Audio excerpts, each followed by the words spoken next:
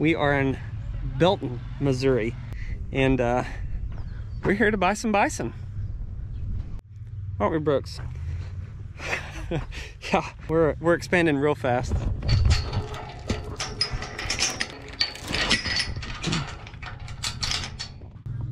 They coming in this pen a lot faster than I thought. That didn't take long. That one right there.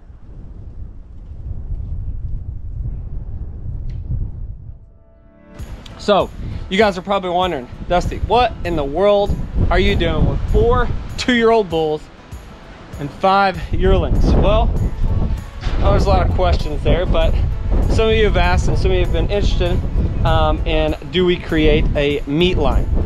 Well, this is the beginning process of a meat line. I know some of you may be upset about that.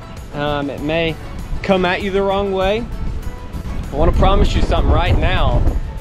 I am not slaughtering or processing any of the animals that you've got to know along this journey.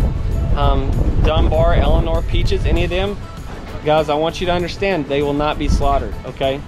The calves I have right now will not be slaughtered.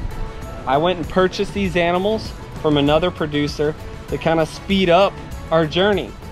It takes bison a long time. It's like a 4 or 5 year process just to have bison calves where you can actually sell them. If you want to sell them for meat, if you want to sell them for breeding, it can take 4 or 5 years depending on what animals you have.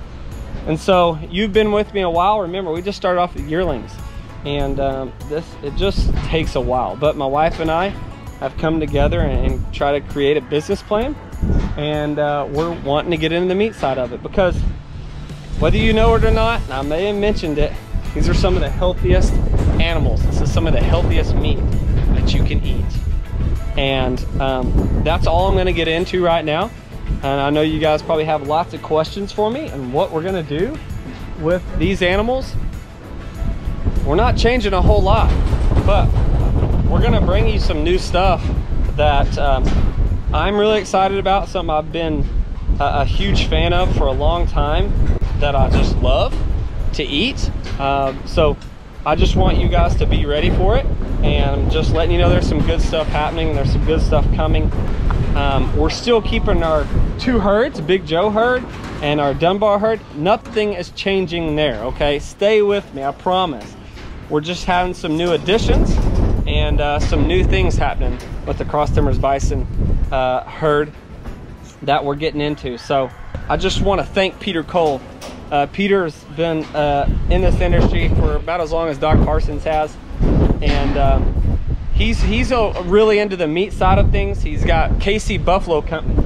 If you guys don't know what KC Buffalo Company is, it's located just south of Kansas City, and he supplies a lot of bison meat to the Kansas City area, and he has lots of customers that he's built a reputation with for, I don't know, the past 30 years or so.